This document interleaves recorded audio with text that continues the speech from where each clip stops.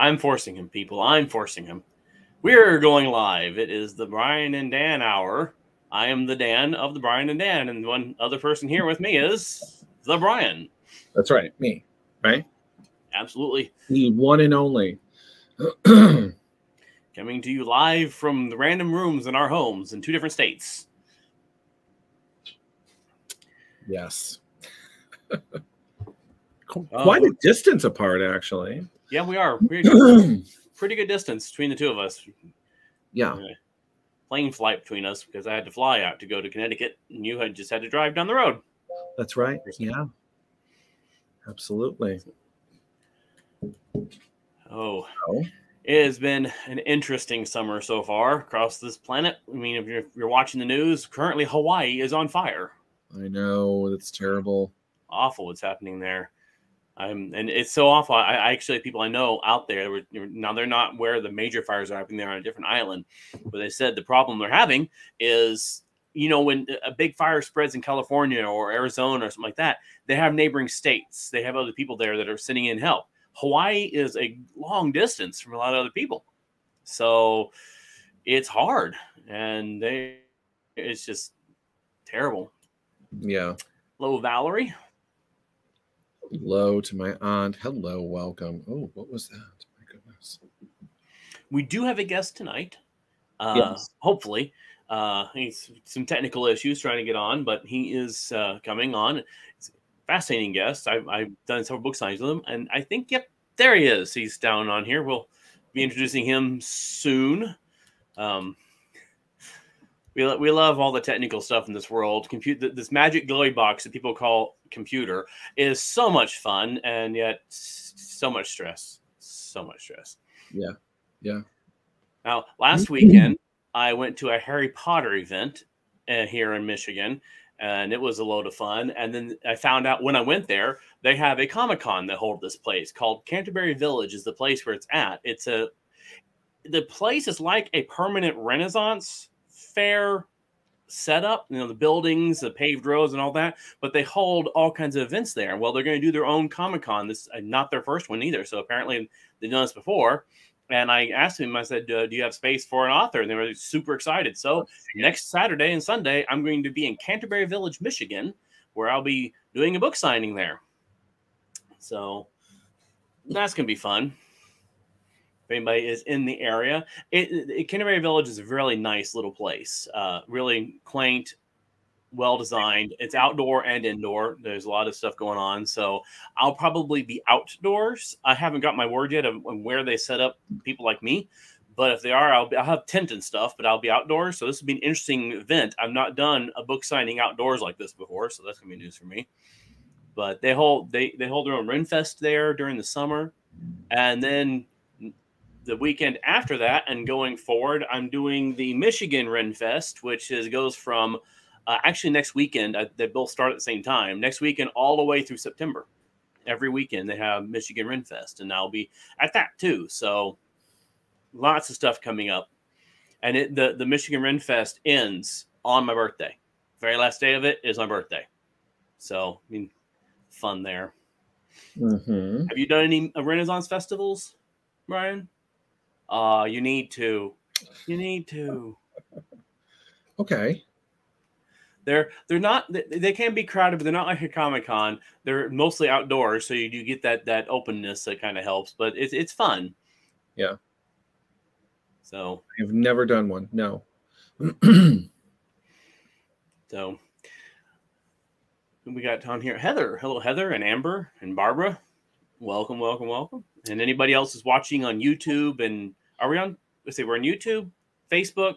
That's it. That's it right now. That's it for now. Yes. Okay. We used to be on Twitch, but then I'm like, why? We're not playing games. So who watches on Twitch if you're not playing games? So speaking of which, I just finished a major storyline in Heroes Rising. So people who are following that, I ended it on a really nasty cliffhanger because I like torturing people. It's a hobby of mine. Oh, it's fun. It's fun. And I've already got a lot of people asking me what happens. I'm like, you'll have to wait until I write it. And I haven't written it yet. So when I know what I'm doing. I've got all the notes written down, but the next major story probably will land in a couple months, and that should be the grand conclusion to this arc that's been running the entire year. So lots going on there, which is fun for me. I love writing the story for this game. It's a totally different experience than writing books or anything. Getting people involved, that's always fun. So there we go. Okay. Well, if we have nothing else, I can introduce our guest for tonight. Sure.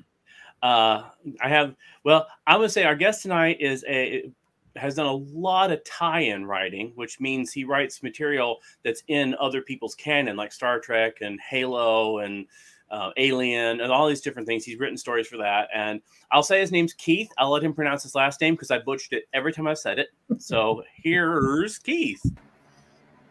Welcome. And it's pronounced DeCandido, just by the way. DeCandido. Yeah. Yes. No. And I've never actually written for Halo. I thought you had.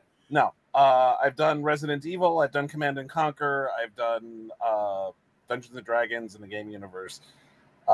Some classic BattleTech short stories, but I have not dipped my toe in the Halo universe. At least not yet. Eventually, I'm sure it'll come up. It could happen. Of course, for me, you've written a lot of Star Trek stuff, which is what I was raised on, as all the Star Trek books, from the numbered series to the voluminous series. So we've had other tie-in authors on here before, but I don't think we've ever had anybody who has quite the how should I put it, quantity of titles that you have. I signed for people who are watching this when I was in the Connecticon, Keith and I were right next to each other. So I had a good weekend of staring at all his books, and I kept looking over and seeing something new. I'm like, oh, you've written for that. Oh, you've written for that. And I mean, he wrote books for Young Hercules. They spin-off series from the Kevin Sorbo Hercules series. Which starred Ryan Gosling long before he was Ken. Yeah. So it just so that tell us. Okay, a little about yourself. Go ahead and introduce yourself and more than I can say. I was born in a tiny fishing village in Cuba. No, I was actually raised by a pack of feral librarians, which is actually almost true. Who read to me from a very young age and then gave me stuff to read when I was old enough to read on my own. Mostly what I read was The Hobbit and the Earthsea trilogy and Heinlein's YA books and P.G. Woodhouse's Jeeves stories. So that pretty much doomed me from the beginning. I also grew up reading comic books and mostly Marvel, but and that was pretty formative on me as well. I started writing. Well, the first thing I wrote was a novel called Reflection in My Mirror, which I wrote when I was 6. It was terrible because I was 6, but I still have it too. It's sort of to keep me humble. It's this little thing I did a construction paper at summer camp one year, and I always wanted to write. It was like, my parents, like I said, my parents read to me from a very young age, and I was always interested in being one of the people who made stories. So that desire was always there. They didn't start paying me for it until much later. I started out writing nonfiction reviews, articles, stuff like that for places like Library Journal magazine, for the Comics Journal, Publishers Weekly, Cream magazine, a couple other places. And then I worked as an editor in the field. Worked for the late Byron Price, who was a book packager. Editing, I was his science fiction and fantasy and horror editor from 1993 until 1999. And it was while I was working for him that I finally started writing fiction on a regular basis. Sold a few short stories here and there, including all tie-ins. One was for Spider-Man anthology. My first one was for a Doctor Who anthology. That actually gave me the completely irrelevant distinction of being the first native-born American citizen to write linear adult Doctor Who fiction. have to qualify it that much because John Peel is a naturalized American citizen. And another American named William H. Keith Jr., who's a friend of mine. Bill wrote a Choose Your Own Adventure Doctor Who story before I did. But if you don't count John and you don't count Bill, then I am the first American to write official Doctor Who fiction. With the story I did in a 1996 anthology called Decalogue 3. And I did a Magic the Gathering story, and then I started doing novels. I did a Spider-Man novel, 1998. I novelized a Fox TV movie called Gargantua. Oh, yeah. Yes, which starred Adam Baldwin as a marine biologist, which tells you everything you need to know about the movie right there. I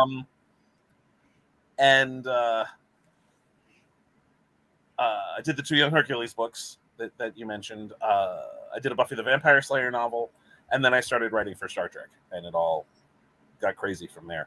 I wrote over a dozen Star Trek novels between 2001 and 2009. And also did some comic books, some novellas, various other things. And I've also written in a lot of other universes, Resident Evil, World of Warcraft. I wrote 3 Supernatural novels, which are still in print and still selling today, as you saw standing next to me, Dan. There's still a huge fandom for Supernatural, and 3 novels which I wrote in 2007, 2008, and 2010 are still selling. Which certainly makes my my royalty statements happy.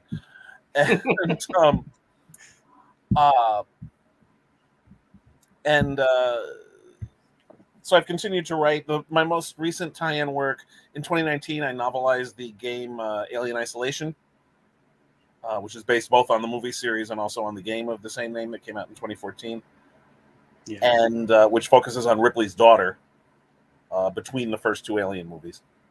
And I've got a Resident Evil comic book, which is in the process of coming out. The first 2 issues are out now. The 3rd issue should be out next Wednesday.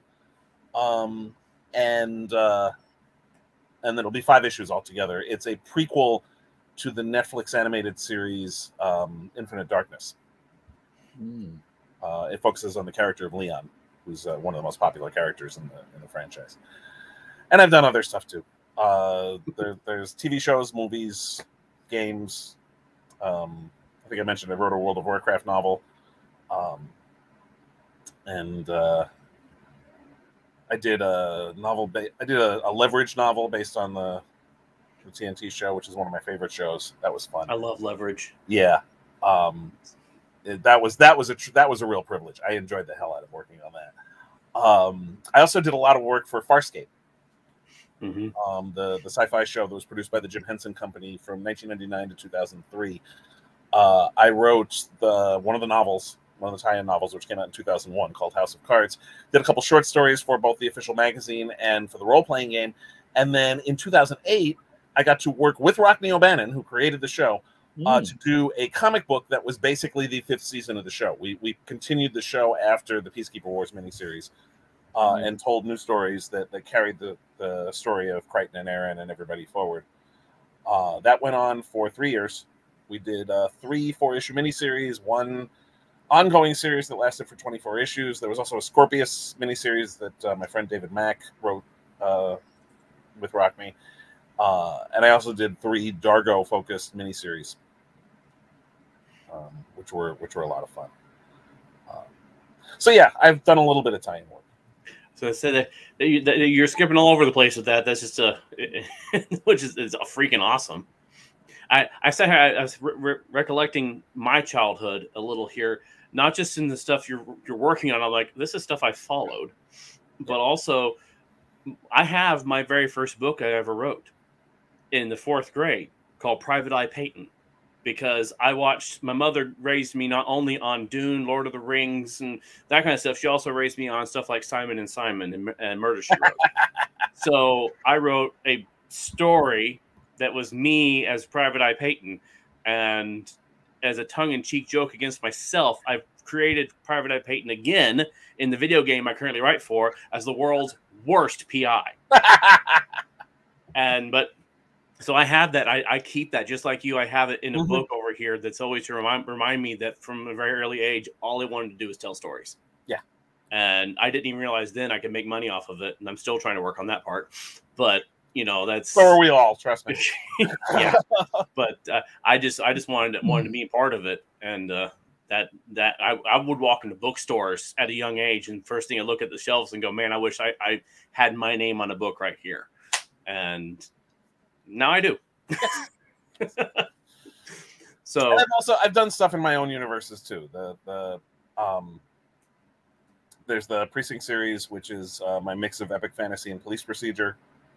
I've got an urban fantasy series, which I'm in the process of switching publishers on that one. But the first book came out in 2019. It's called A Furnace Sealed. It takes place in New York City, which is where I'm from, and involves a supernatural hunter for hire named Brom Gold. I've written the second book. It's in editing right now, and I'm hoping to have both the reissue of the first book and the second book out next year. I've written a bunch of other things. I've got another urban fantasy short story collection. I did one in 2013. I've done a cycle of short stories that take place in Key West, Florida, which is a great way to make all my trips to Key West tax deductible. Which is totally why I do it. But that, and it's fun. I love Key West. I first went there in 1992. I want to say 93. And I fell in love with the place. I've been back there many times since, although I have not been back since 2016, unfortunately. I want to get back down there. But these are urban fantasy stories involving scuba diving, rock and roll music, Norse gods, folklore, and beer drinking. Not necessarily in that order. I put out my first collection of stories featuring my main character, whose name is Cassie Zukov, who's kind of a weirdness magnet. The first collection was called Ragnarok and Roll, and it came out, as I said, in 2013. And finally, a decade later, I've got enough stories for a second collection, which is coming out later this year, which is called Ragnarok in a Hard Place. And I figure I got another 10 years before I can come up with another rock pun to use.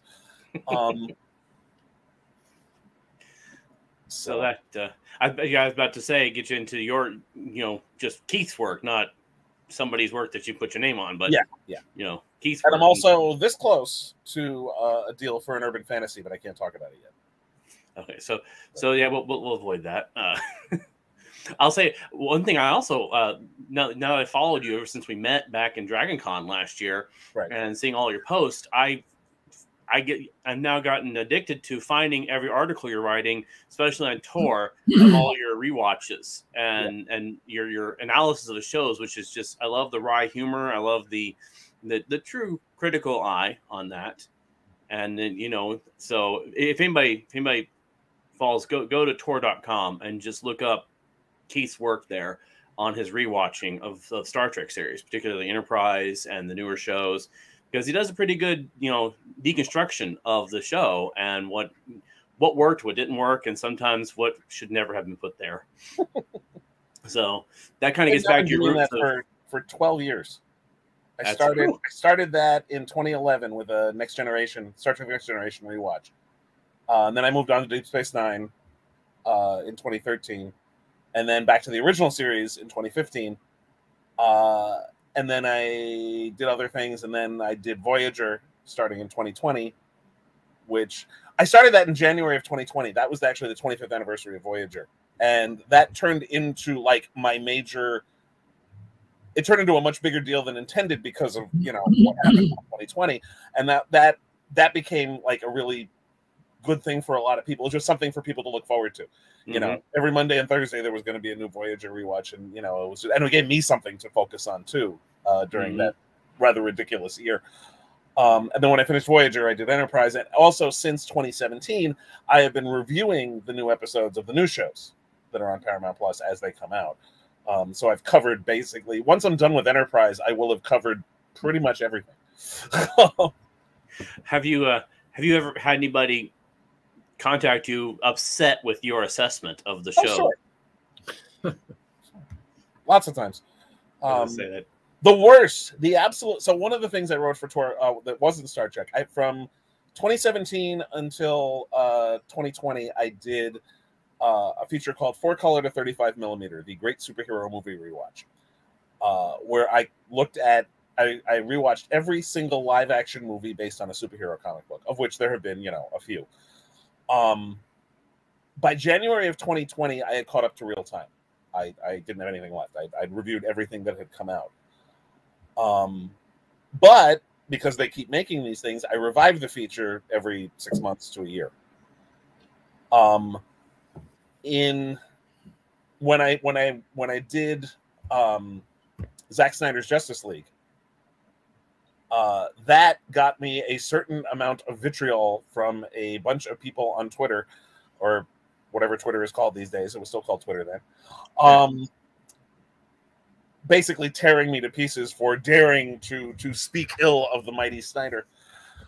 These were all people who didn't read the article, as far as I could tell. Were unaware, who thought I was just, some random internet guy who decided to take a shot at Zack Snyder. So we're blissfully unaware that this was a regular feature that had been going on for 5 years at that point, where I was covering every single live-action movie based on a superhero. And since this was a live-action movie based on a superhero comic book, it kind of behooved me to talk about it. Yeah.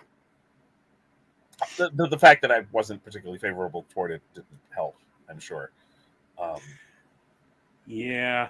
Although I wasn't completely negative about it. For one thing I absolutely adored about the movie was that Cyborg was an actual character in the movie, which he was not in the theatrical version.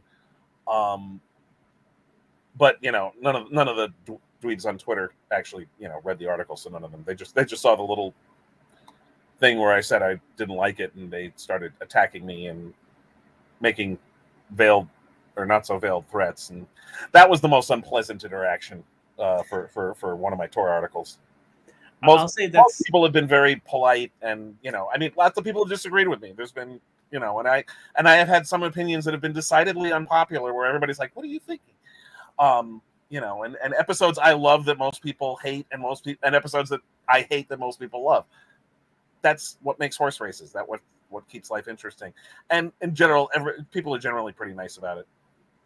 Yeah. So one thing I really enjoy about your, deconstruction of the episodes is that you truly do give an honest expression of each part and find typically something that is of merit, even if it's not the episode itself really is not that great.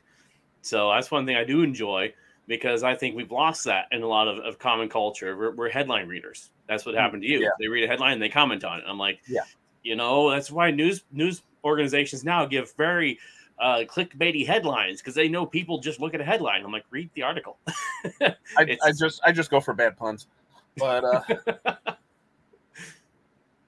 so that's something that, as people look those up, they're really good. It's a really good assessment for the shows that you've looked at, and looking at the, especially for me, I'm a big Star Trek fan. However, I was a big holdout for Enterprise, because when it first came out, I was not impressed, and so I didn't watch the series.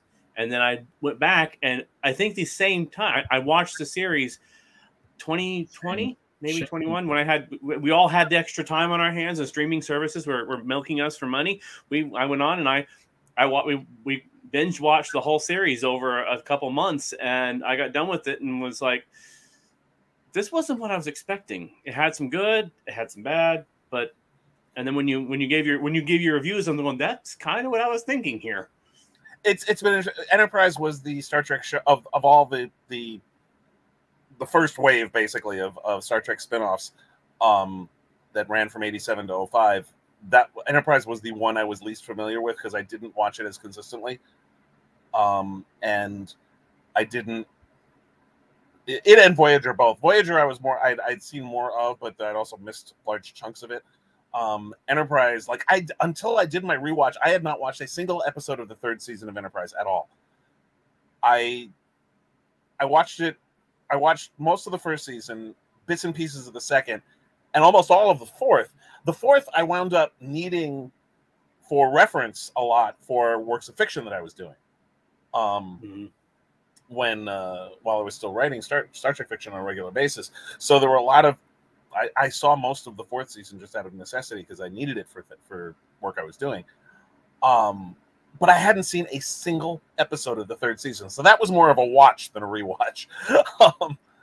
And it was an interesting experience coming to it new like that. Yeah. Let's see. First, my mother's actually on watching Manita. Hi, Mom. She says hi, and she says she liked Enterprise, and it wasn't a negative experience. It's just in comparison to other Star Trek I like, it didn't hold up as well. And Heather, if you've been listening, she says, "Have you guys wrote or been part of anything other than Star Trek related?" Yeah, he went through the list. It's extensive. He's written for many, many different things. Marvel, Supernatural, World of Warcraft, Alien, classic BattleTech, Command and Conquer, Buffy the Vampire Slayer, now I'm blanking, Young Hercules, Orphan Black, Farscape, Doctor Who. So yes, Heroes, Andromeda. I did a Xena short story at one point a while back. So yeah, lots of different things. a lot of stuff. So yep. Zorro. So when you got started with your first tie-in work, what was your very first? You said it before. What was your first tie-in work? It was a Spider-Man short story. Okay. How did you get this? How were you able to do this? Well, I was it actually came about because I have, you ask any 10 writers how they broke into the field, you will get 12 different stories. And mine is particularly non-replicable. I was, as I said, working for Byron Price, and we had when I started working for Byron, he was in the midst of acquiring the license from Marvel to do novels and short story anthologies based on their superheroes. The first two books we did were Spider-Man books. A novel by Diane Duane, which was the first in a trilogy. That novel was called The Venom Factor. Titan recently reissued that trilogy in a single volume, actually. So we had that. And then we also did a short story anthology, which was called The Ultimate Spider-Man. This was in 1994, so 6 years before Marvel did their Ultimate line. This was a rush production because the license cost a great deal of money, and so Byron wanted the books to be published and earning that money back as quickly as humanly possible. So we were jamming this thing through production. We actually had the cover done before all the stories were in. And so the cover was a framed cover. It had Spider-Man in the middle, and then the four corners were four of his villains. Dr. Octopus, the Lizard, the Vulture, and Venom. We had a Dr. Octopus story. We had a Lizard story. We had a Vulture story. In fact, we had two. We did not have a Venom story. This was not for lack of trying. For those of you who don't know, the process by which... Sorry, I'm sinking into my bed here. The process by which a tie-in book is done is you have to write a plot outline first. That's also true for short stories, not just novels. Before you write a single word of your story or your novel, the plot has to be approved by the people who own it. We had sent a half dozen different Venom proposals by 6 different authors to Marvel, all of which were rejected. We are past the 11th hour at this point. And me and my co-editor, John Betancourt, we go to Marvel and say, look, we got to have a Venom story. I mean, this was 1994. Venom was by far Spider-Man's most popular villain. Plus, he's on the damn cover. We got, and we can't not have a Venom story anyway. Like he was Spider-Man's most popular villain at the time. So Marvel gives us a sentence. Based on that sentence, John and I wrote a story because there wasn't time to assign it to anybody. So I went home, I wrote a draft of the story. John tore it apart, rewrote it from the ground up, gave it back to me. I tore it apart, rewrote it from the ground up, gave it back to him. There are parts of that story I know John wrote. There are parts of that story I know I wrote. I, for example, wrote the fight scenes. John is terrible at fight scenes, by his own admission. There are parts of that story I don't have the first damn clue who wrote.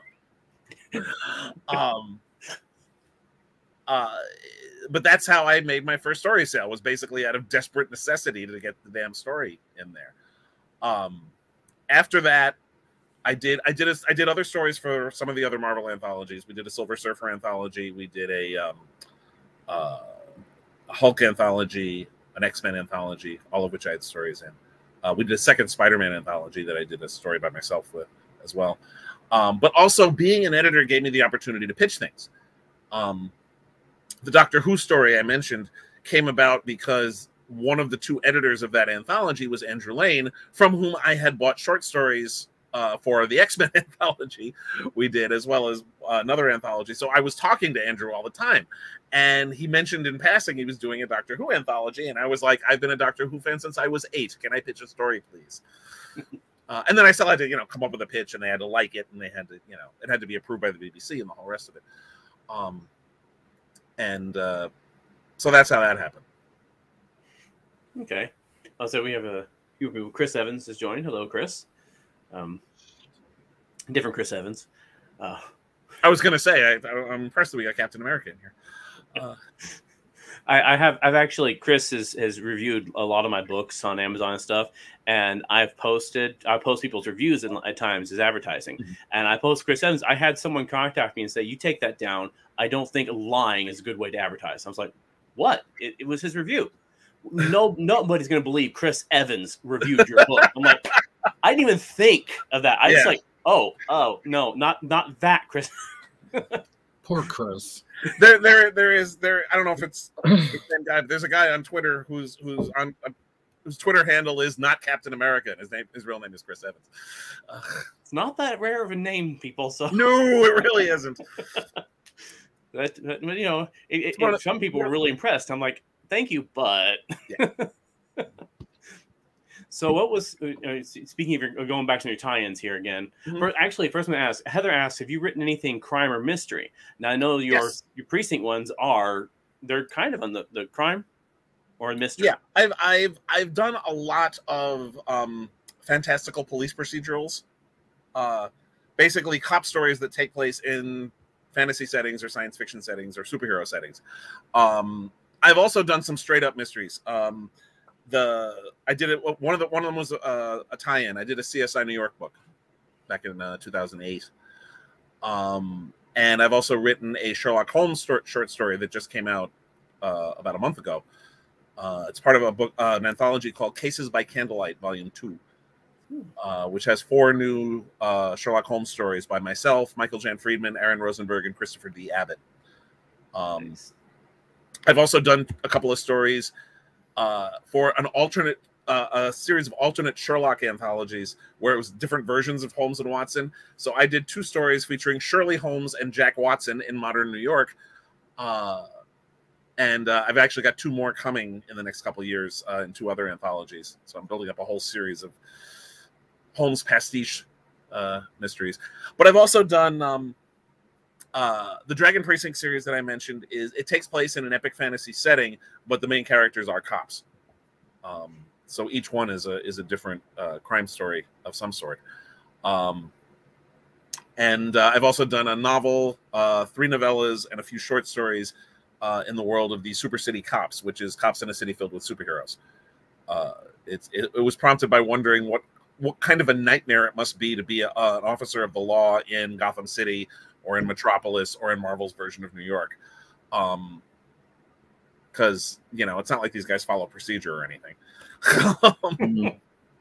It was actually, doing the Super City Cops was prompted by the Spider-Man novel that I did way back in 1998. There was a scene I wrote in that I was very proud of, and because it was something that I always thought about. There's a cop who's talking to Spider-Man and telling him about this one time when two officers out, in their patrol car, and they see this guy webbed to a lamppost. To this day, they have no idea why the guy was webbed to a lamppost. He insisted he was on for no reason. There was nobody around who'd seen anything because he'd been hanging there for a while. Nobody has any idea why he was there. So they just basically wasted a whole day, a whole shift of paperwork on a guy who they have no idea why Spider-Man webbed him to the lamppost at all. It was probably somebody who stole a purse. Spider-Man caught him, webbed him to the lamppost, and then Spider-Man went off because he was probably late for something, because Spider-Man's always late for something. And the person whose purse was stolen went on her way because, she got her purse back. What the hell does she care? And meanwhile, there's this guy webbed to a lamppost who meets no justice for his act because nobody stuck around to actually make a statement. Yeah, that is a thought that has crossed my mind a few times. I'm not a big comic book fan, as in I've never grew up reading them. I read novels, but I love superheroes. But I fell in love with Spider-Man through video games. I play all Spider-Man video games, and there are times I'm playing these, and I'm like my characters. I've stopped this mugging, I stopped this, and I web these people to cars and walls and stuff, and I go on my way, and I'm sitting there thinking, is anybody gonna leave a note or something? I mean, seriously, most of these people are unconscious. A couple of them are not because they're wiggling around and behind the webs, but they're all stuck to things. And the person who is the webbing dissolves in an hour at least. So. Yeah, but so yeah, that's an interesting way to look at it. Yeah, I think that would be an interesting short for them to do for Marvel, especially I think Spider-Man is one that actually probably has that issue more than others, because you're right, he's always running late for something. Yeah. So yeah, but yeah, and I also I've worked cops into like my Spider-Man stories, and one of my Supernatural novels has Dean and Sam working with an NYPD missing persons cop. And a bunch of other places as well. So, see, as Brian posted, if anybody has any questions for Keith, pop them in here. Questions about tie-in writing in general, his books, put them in there. He'll be glad to answer them. I've stood next to Keith now on several occasions, and he is never at a loss for words.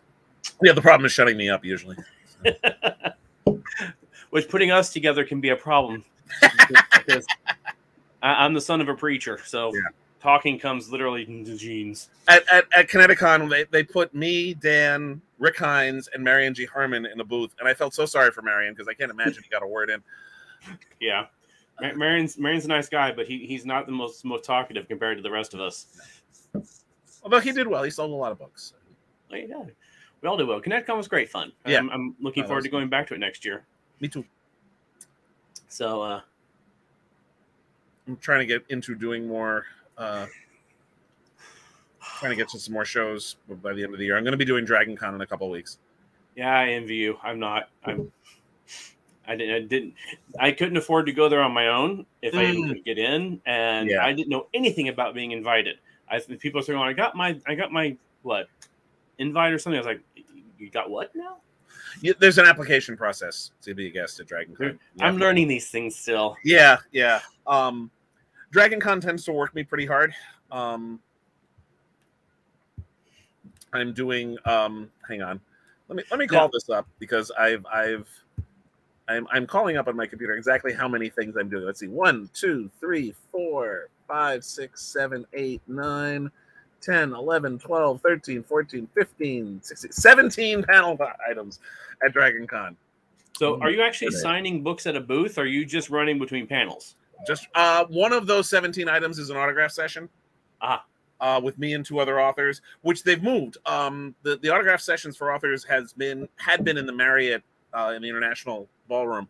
They moved it to the West, and I'm hoping we'll get more foot traffic there. Because a lot of the literary tracks are in the Westin anyway. And so we'll see. Yeah. Last year was my first time at Dragon Con since 2002. And I got in, Alexi got me in within 3 weeks before it happened, because I didn't even know. I had contacted him and just said, how do you sign up for Dragon Con? And he goes, oh, I have space. So I didn't have panels. I had nothing. I literally stood at the booth the whole time. And so that was totally my experience there. So, but I saw the rotation of people going and coming and going and coming and doing that stuff. So yeah. Of course, my mother has to ask, how do either of you get words in? By writing incessantly and shutting up for at least an hour. That's how I do it. Yeah. And Chris wonders, Brian, you look a little stunned. You're kind of quiet there. I have no idea. I looked at that. I'm like, what does he mean by that? I'm perfectly fine. Thanks, Chris. I'm good. What's fun about Dragon Con is that it's not so much one convention as a whole bunch of little conventions all mushed together into 4 hotels. Each track has its own thing and its own personality and its own style. My personal favorite place at Dragon Con is the American Sci-Fi Classics track. which is run by two lunatics named Joe Crow and Gary Mitchell. And it is a wonderful exercise in nostalgia, for one thing, because everything there is basically at least 20 years old. That's what defines it. Like there's American sci-fi media, which covers more current stuff. The Classics track is specifically for older things. But it's also a completely warped and ridiculous room full of weirdos like me. One of my favorite things that we started doing is the Battle of the Fictional Bands, which is a battle of the bands in a bracket of different fictional bands. The Dr. Teeth and the Electric Mayhem and Wild Stallions and Emmett Otter's Jug Band have all done very well at this, to the point where they're no longer eligible. We have to like it. That would be fun for me, for the simple fact that I'm a huge classic television nerd. I've sat down and had lunch with Adam West. I mean, I've got an original Genie bottle that given to me by Barbara Eden. I mean, I love classic TV, so that'd be where I'm sitting and just absolutely enjoying it. One of the things the Classics track did during the apocalypse of 2020 was do a series of weekly quarantine panels, and they still do them periodically, not as often as they did, but like in the time between Dragon Cons, doing panels on various things. That's how Battle of the Fictional Bands got started. So for one of those, and it became its own. Mom asks, does it have Josie and the Pussycats? Yeah, they're one of the eligible ones. And Chris asks, did you do any panels at Kineticon? I can say yes, he did, because he sat next to me at least in one of them. Or two of them. Yeah. We did the book cover and we did superheroes, didn't we? Yeah. Yep. Yeah. And then there was a world building panel. Yep. So we did all three. I don't know if you were on. Were you on that one? Yep. I was on world building. You're right. So we did three. And that weekend. One each day. But yeah, no, that was I love doing panels. I love talking about things, as you may have noticed from the way I've been babbling for the last 42 minutes. But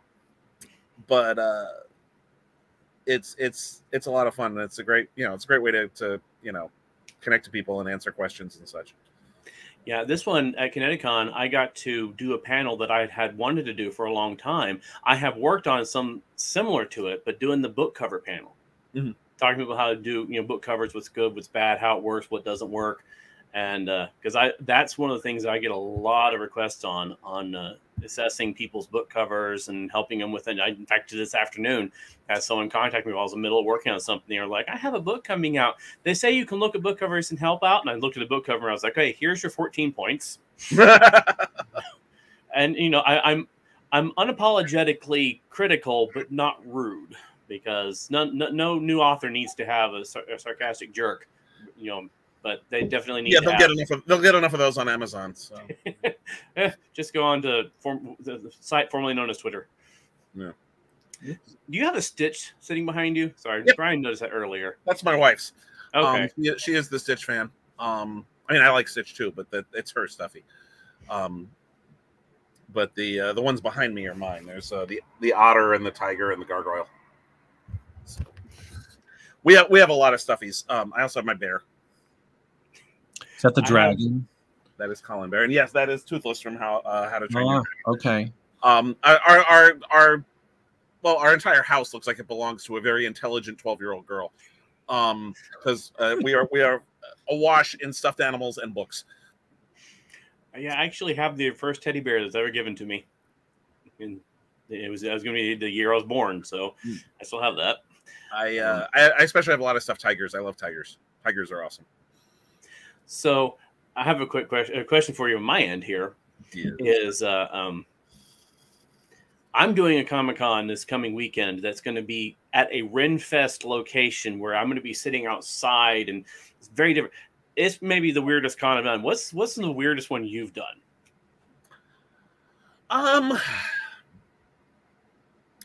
I don't know if I call it. It wasn't really weird. It was just bad. I'm hoping this is just weird. It's good. Yeah. Oh no. Okay. Some people flew me out to Dayton, Ohio, to nominally advertise their comic shop, and they got me appearances on TV and such.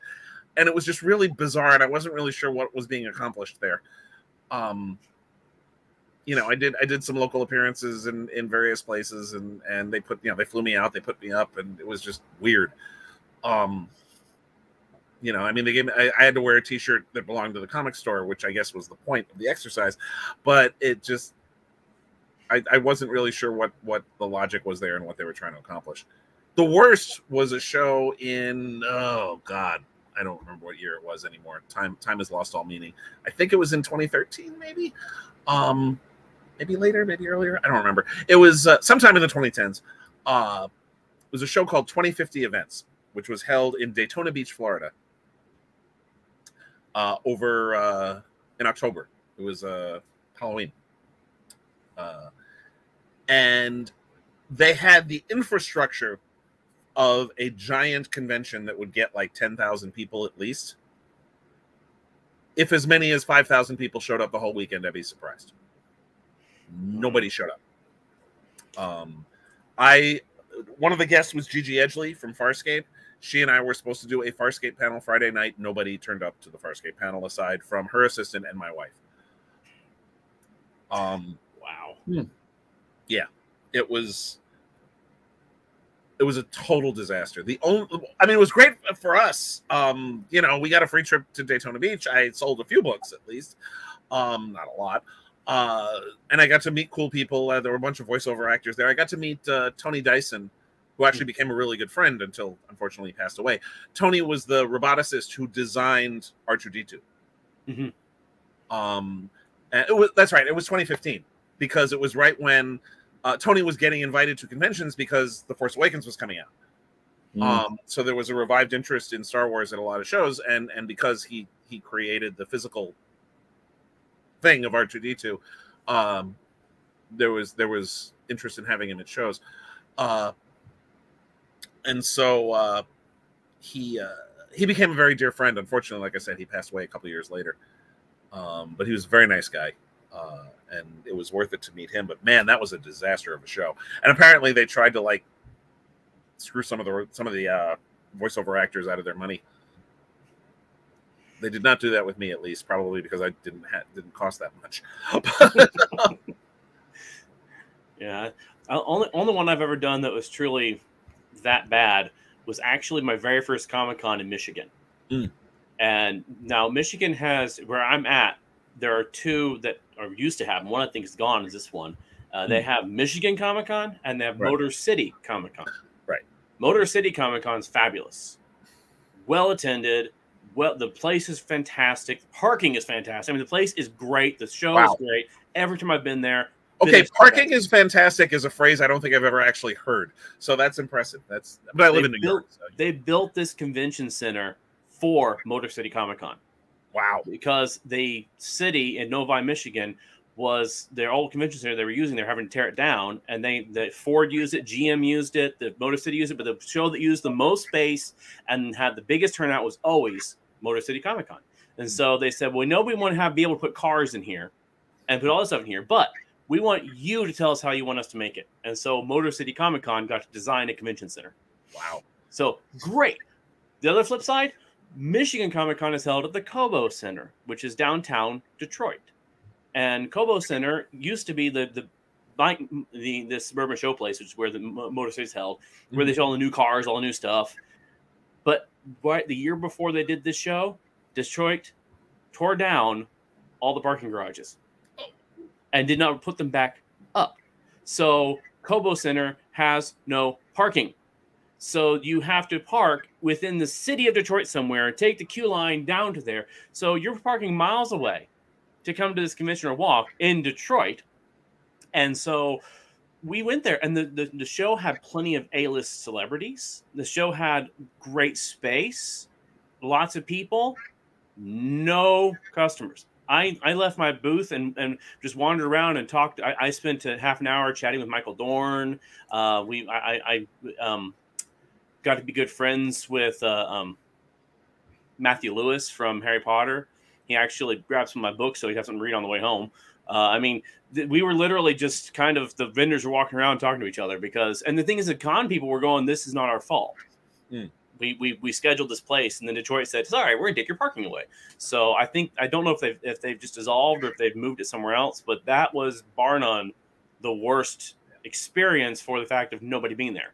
I don't blame the con for it, and they didn't, as far as I know, try to screw anybody over on that one. But Yeah. it was like, no, yeah, the 2050 events had a lot of sponsorship too, and I suspect they took a real bath on that because the sponsors did not get their money's worth. Mm. I have no idea who was at fault there. I mean, it's possible there weren't. It was to some extent an experiment because Daytona Beach isn't exactly a hotbed of genre conventions, but and I think they wanted to see, to create a market for one, but there may just not have been enough people, or they just may have screwed it up. I don't know. So, such as moving a little ahead here, back to what we were talking about, books and all. I know you said you've got your own books, the Dragon Precinct, and all the books that you've written. What inspired you just to get into your own work? I know you were doing lots of tie-in stuff. Was this something you just wanted to do all along, or I'm just kind of curious about that. Well, I always wanted to do my own stuff all along. It was just the tie-in stuff was paying. So, but there is value in publishing work. You keep the copyright on it for no other reason than you control the rights to it. I mean, you've seen me selling the Titan reissue, those 3 Spider-Man novels, one by me, one by Jim Butcher, one by Chris. The only money I make off that is what I sell at conventions. I don't get any royalties on that because I don't control it.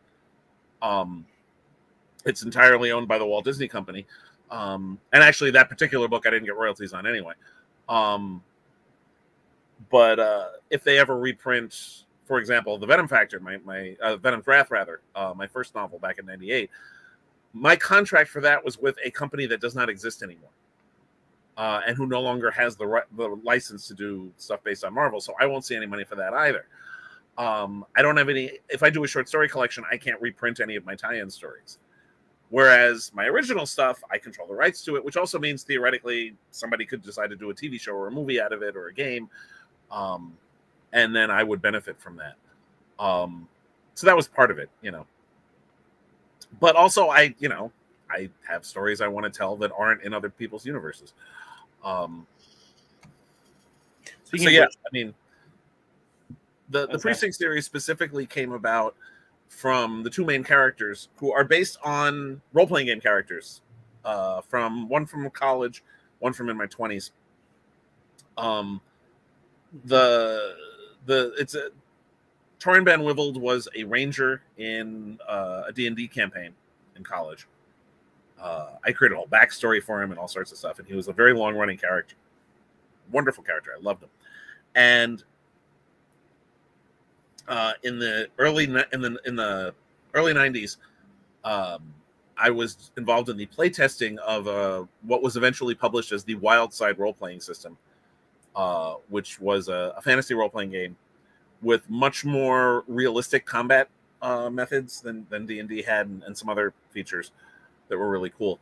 I had a character in that, Danthras Drusilian, who was a half-elf warrior, and who also was a fairly long-lasting character, which is unusual. The Wildside game, you don't get attached to your characters because they will die quickly. It's a very brutal one. I had 2 characters that lasted long. Danthras was one, and there was another one.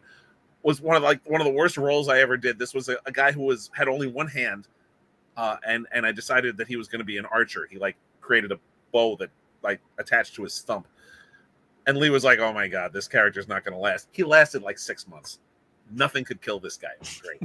But anyway, I've been wanting to do stories with those first 2 characters, Torin and Danthras, and I'd started 5 or 6 different really bad fantasy novels with the 2 of them. And then I hit on the idea of them being detectives. I've been a fan of fantasy since I read the Earthsea trilogy and The Hobbit when I was a little kid, and then The Lord of the Rings later on, and other fantasy stuff. And I've been a fan of cop stories because I also grew up watching Barney Miller and Hill Street Blues, and so putting them together just seemed natural. And so I did that. And I've continued to do that. There are 6 novels and a short story collection so far, with another novel and another short story collection due. And there's more stories I want to tell in that universe as well.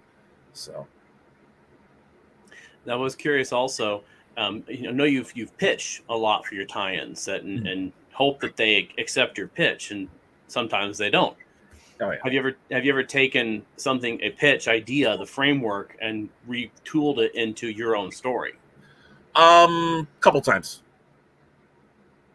One in particular was a game tie-in that wound up not working out, and I repurposed it as an original science fiction novel, which was supposed to be part of an ongoing series, but it was part of a shared world small press thing that petered out, unfortunately.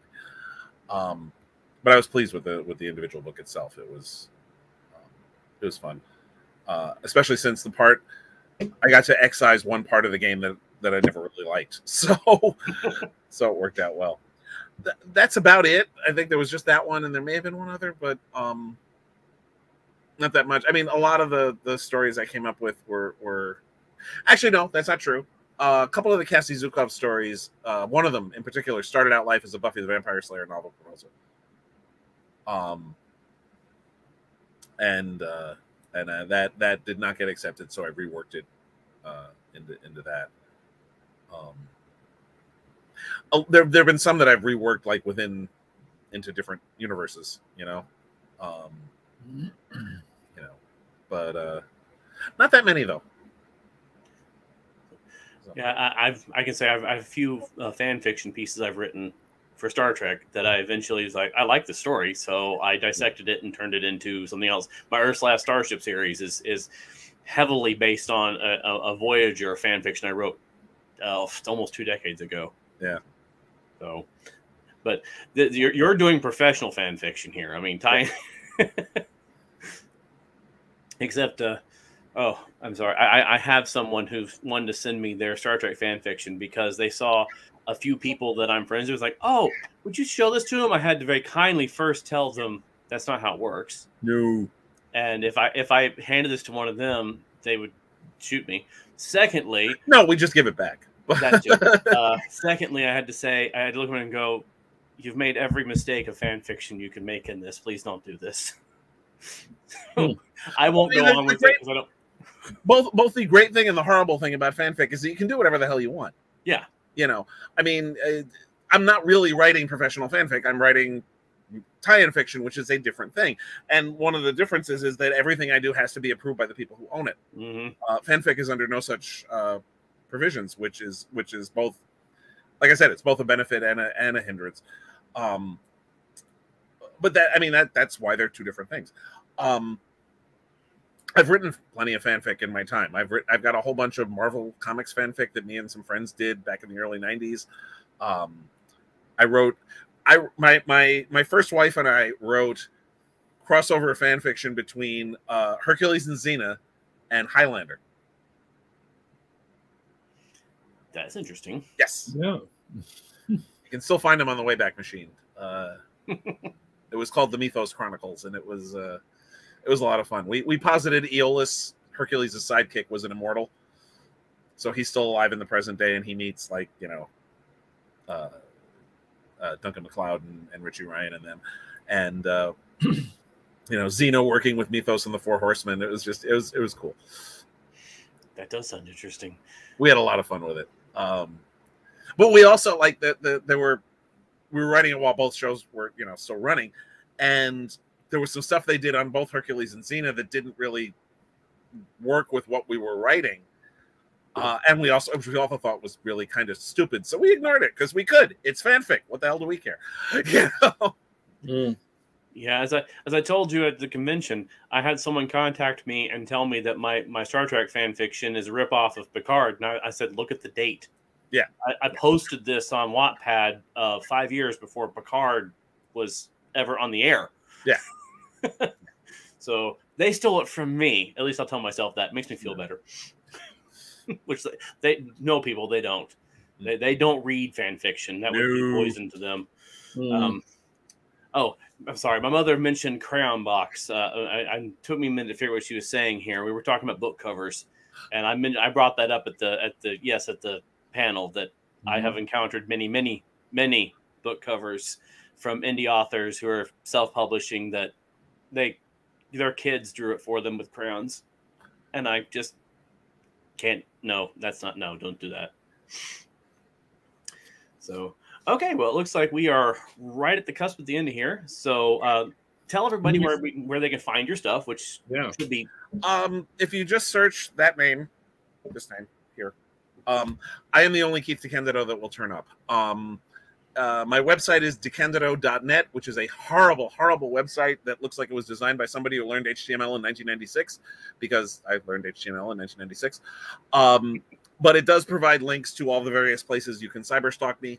You can find my books on Amazon.com, BN.com, Kobo.com, or whatever your online book dealer of choice is.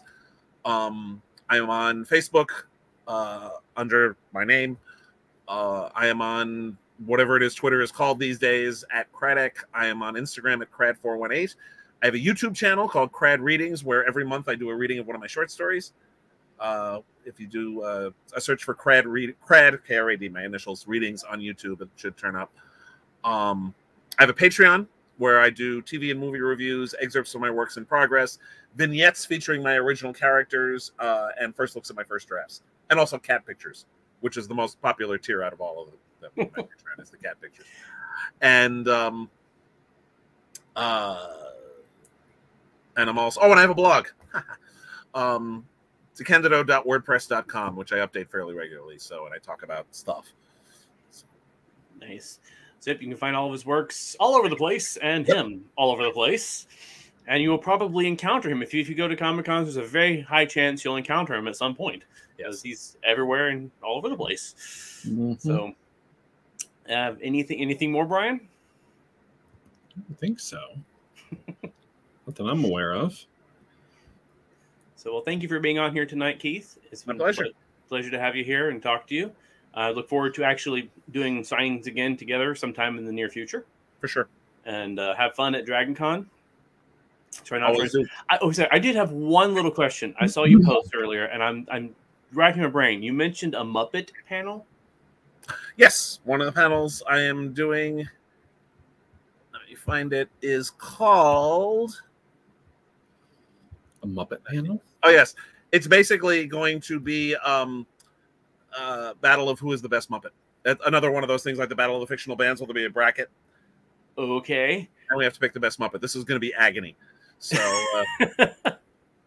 but should be tremendous fun. So. Okay. I just saw that, and I was racking my brain going, did he do tie-in work with the Muppets? No. That would be, I did not even know they did that. All right. No. Well, again, thank you for being here. I tried to, actually, because Boom Studios had the rights to do comic books based on the Muppets. And one of the things they did were they were doing various works of public domain literature redone with Muppets. And I had actually pitched a couple things to them, including the Muppet Odyssey, which would have been great. But they didn't go for it.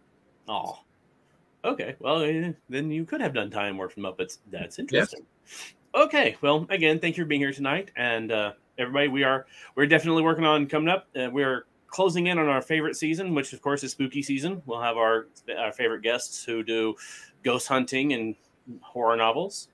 And don't forget, as I always like to remind people, leave reviews for books you read. Yes. So. Oh, and Chris, I do not have any shout outs tonight. Not that I'm aware of. Thanks for reminding me this time. Beginning every show. Nope. All right. Well, I said good night, everybody. Yeah. Bye.